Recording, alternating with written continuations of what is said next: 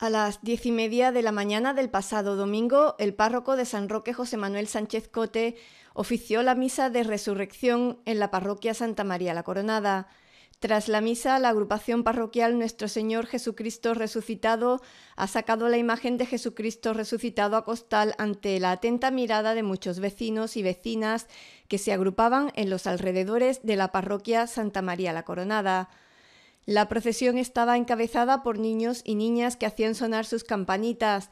También acompañaban al resucitado el alcalde de San Roque, Juan Carlos Ruiz Boix, la concejal de Tradiciones, María del Mar Collado, representantes de la Corporación Municipal, el presidente del Consejo local y sacramental de Hermandades y Cofradías de San Roque, Juan Angulo, el presidente de la Agrupación Parroquial Nuestro Señor Jesucristo Resucitado, Juan Antonio Martín, el párroco de San Roque, José Manuel Sánchez Cote, y hermanos mayores de las distintas hermandades, asociaciones parroquiales y la Asociación de Mujeres de Mantilla del Resucitado.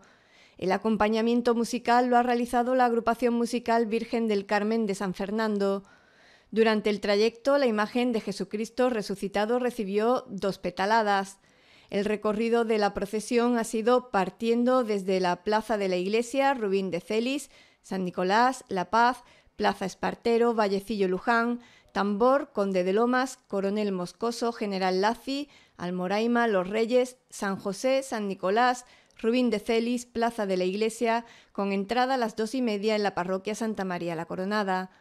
La imagen de Nuestro Señor Jesucristo Resucitado es obra del escultor gaditano Luis González Rey, realizada en Cádiz en el 2010.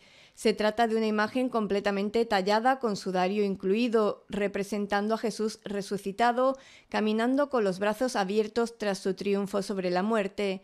La agrupación parroquial fue fundada en el año 2011 por personas muy vinculadas a la parroquia Santa María la Coronada.